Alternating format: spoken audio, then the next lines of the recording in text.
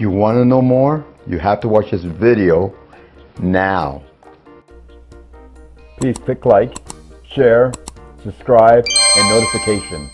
One of the most rewarding aspects of being a life coach and a spiritual teacher is guiding people in staying positive or neutral.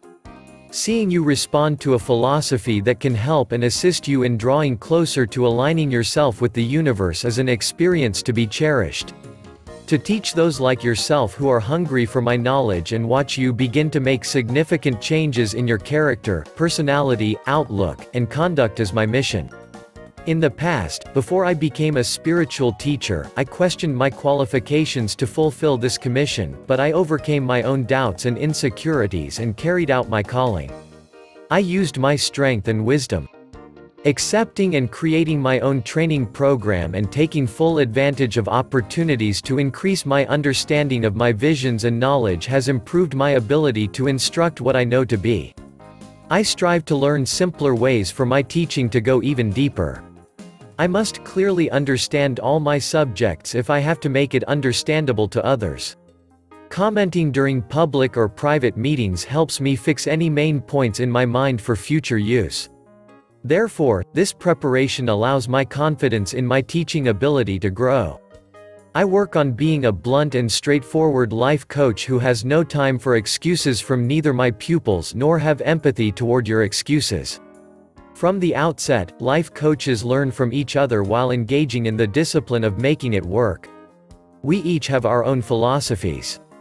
My objective is to see some of you, as well as my pupils, become life coaches in their own unique professional domain.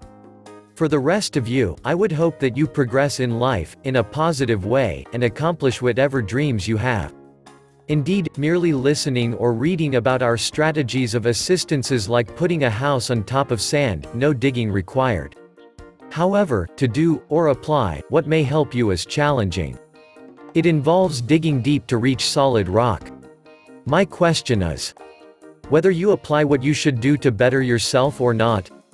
When you apply what you have learned in your daily life, you are like the discreet man who dug deep. So again, ask yourself, am I a listener or am I a doer? Do I merely read or do I apply what I have learned? Will it help me? If you build up your life by applying what you learn from us, no storm will break or shake your house. You are not always what you appear to be. You have the strength but you do not know how to initiate it. My job is to help you find it so that whatever situation you may be in, you will always smile and stay positive or neutral. Nothing will be able to affect your positive field. Whatever trauma you may face, or have faced, you have to pick up the pieces and find the strength to move on. It may not be easy, but it is up to you to turn your life around. When I see someone offering their services for very little money, part of me wonders how much experience they have. The same story applies on books or ebooks, for you are devaluating its true content. You either believe in what you have to offer or you don't, there is no in between. He must be unskilled if people are only willing to pay him that much. Ricky Donato. Asking clients if your rate is fair shows a lack of confidence in your abilities, and that is the last thing you want a potential client to feel second-guess your worth. The excerpt is taken from How to Deal with Emotions and the Life of a Motivational Speaker. So for more detail, pick up the book. Thank you for watching. Like and comment, and please don't forget to subscribe.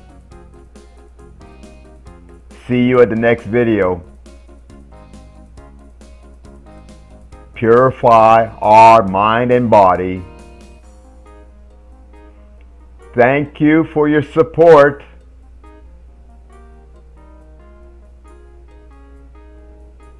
We encourage you to share. Video is directed by myself, Gino DiCaprio.